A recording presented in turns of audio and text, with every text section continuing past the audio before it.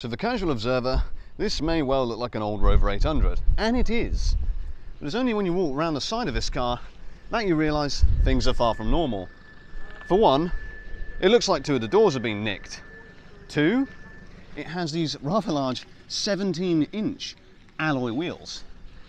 And as we start to look at the back end, you know something is indeed very different about this Rover. But it's when you walk up to the boot and read the badge on the back that you really know what this car is. This is a Rover two-door coupe turbo Vitesse, and there's only 9 of them known to exist. It is exceptionally rare. You have those twin pipes back there. It even used to have a tow bar. But this was owned by a chap locally, and now it's been sold to me. And yeah, let's take you guys around her. So, sunroof, it does work.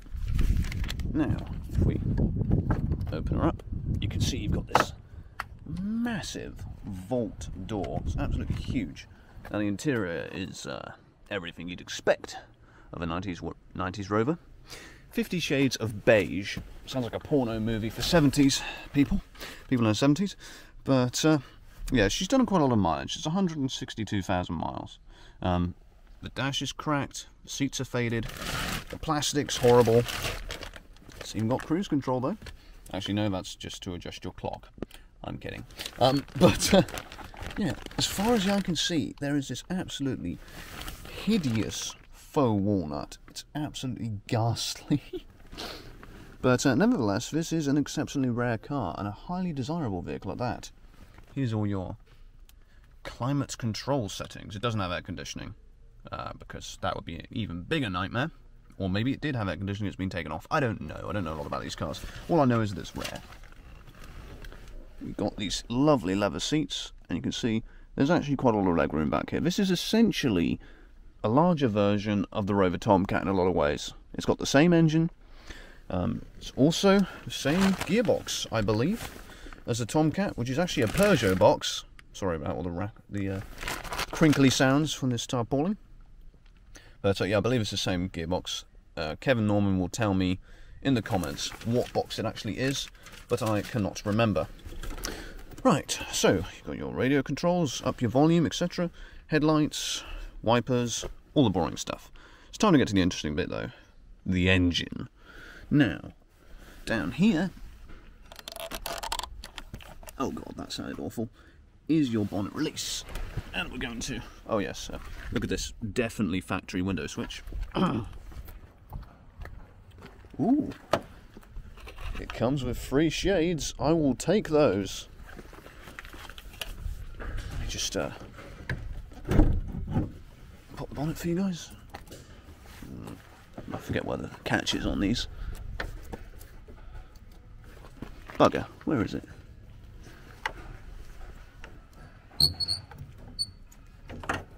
I'm exceptionally blind. Oh well. So under the bonnet we have a T16 engine. This is exactly the same engine as the Rover Tomcat. Identical. This one's actually had a brand new turbo. Now you see how tiny these turbos are. Don't worry, we'll do something about that. Got a cold air intake. So these are, in my opinion, the best engine Rover ever made. Iron block, twin cam. These have been rated, the blocks have been rated over 1,000 horsepower. The engines have made 900 horsepower, and I do think 1,000, 1,500 is very possible with the right mods and a very large bank account. Cold air intake here, definitely not standard, but it's an improvement. But this engine actually does run very, very sweetly, which we'll show you in a minute. But yeah, T16 is a great engine. He did look after this. Mother, you will definitely approve. Well, Mother probably won't, but whatever. So yeah, the sill doesn't really exist anymore. Now, it's actually just rotted in the bottom half, because it was sat on a grass verge for 3 years, and it has genuinely just rotted on the bottom half. I'm not going to do the sunroof, but under here is all rock solid. The boot, which we'll show you in a moment, is also really solid, so that is no problem. Got this big spoiler here, which I really do like the look of. Would you mind popping the boot for me? Or actually a time schedule and a battery schedule, because I don't have a lot of battery in my phone, my camera rather, because this is all sort of last minute. So you can see all these gutters are actually extremely solid. All around the screens are very good. Have a look. There is water in there, but it is in fact remarkably solid in here. All here is very, very good. As I sell it, it's sills and jacking points at once, which is no problem, because I have a good friend who's a welder and he can do this, no worries at all. Even if I ploughed a couple of grand into it, it'd still be worth it. It is a lovely car. Bit of bubbling and rust going on there, but it's not horrific, it's pretty darn good. Would you mind firing up briefly?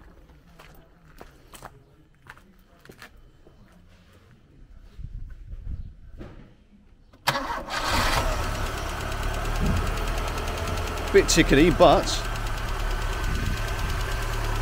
it does die down when it warms up. But that is a very sweet engine. Very, very sweet.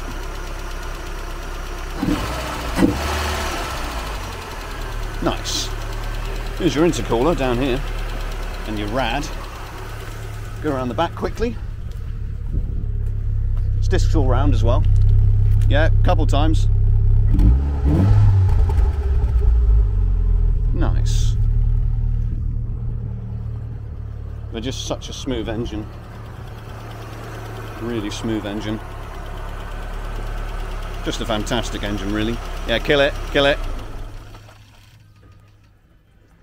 But yeah, I mean, you can see all the wings, all these inner wings are very solid. And the good thing is that these wings actually bolt off, which is nice, unlike the SD1. And these wings are standard 800, I believe. With the way Rover works, I expect they are. What I'd really like to do, if they're the same bonnet type, is get an early Tomcat bonnet with the metal bits instead of this plastic grille and put that on. I think that'd look really nice. As for other rust issues, as I said, the sills are toast, jacking points are toast.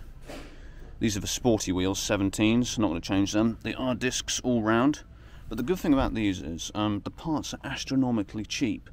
I think a full set of discs for a Pazran 800 is like 200 quid brand new, and the sports pack's like 300 quid for everything. Lines, everything, and they're really easy to work on. They're just basic nuts and bolts.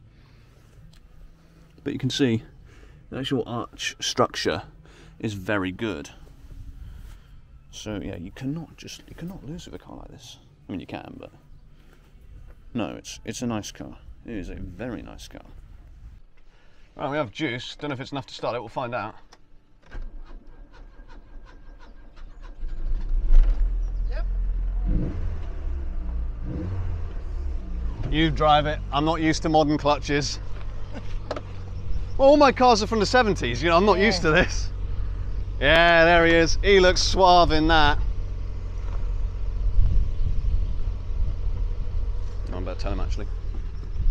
Apparently the clutch pedal, is it not getting drive? I might have to, no way. I don't know how to use these seats either. No, you have to slouch. That's very... Is there no clutch at all, pedal? Not really. Apparently it does drive, so just put it in gear and... drive it, yeah. Yeah. We'll see. I'm going to shut this door now. Okay. Don't wind the window down, in case it doesn't work again. I'll be fine. It drove here.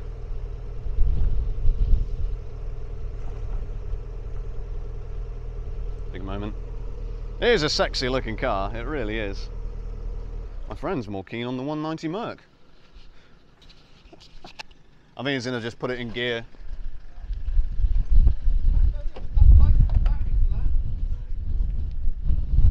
So is there no clutch pedal at all? No clutch? No clutch pedal? No. Pump up.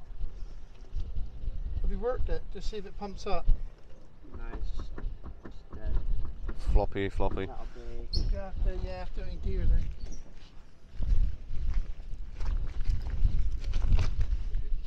I don't know fluid in there. Is there any fluid in there? Yeah, there's fluid. I'll put a bit more in it. Thank you. No fluid itself? No. Cylinder's gone, clearly. Yeah.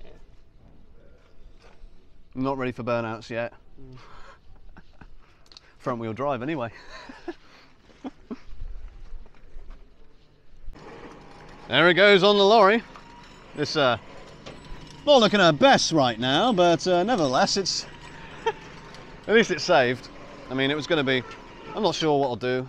I really want to restore it, but money, and we'll just see. We'll see. We'll play it by ear. Fortunately, parts are available. You can buy seals and everything else. Yeah, we'll see. We'll see. It's all on, loaded.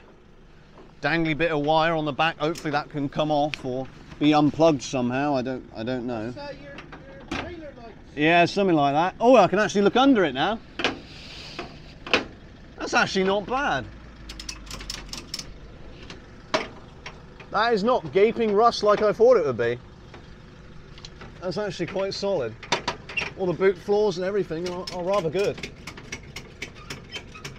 Suspension mountings aren't bad. That's not a bad car. That's Honda quality for you, not Rover quality. Yeah, all good. Yeah, so as you can see, it runs sweet as a nut. The clutch release bearing is noisy, so that I'll need doing as well as a clutch and a cylinder. It is a restoration project, but I've decided it's a project I won't be doing. I rescued the car. It's not going to be scrapped. That's all that matters. It's a rare car. There's like 20 of them left. So if anyone's interested, do contact me, because it's going to go to someone who can actually, you know, restore it and get it back to its former glory. But yeah, it's all done. All stashed away safe. It is a nice looking car. Very nice looking car. I've got some horrible camera glare there, but there we are. Anyway, if you enjoyed the video, don't forget to subscribe, like, comment, all that sort of shit. Yeah, follow my social medias below. And until next time, bye-bye.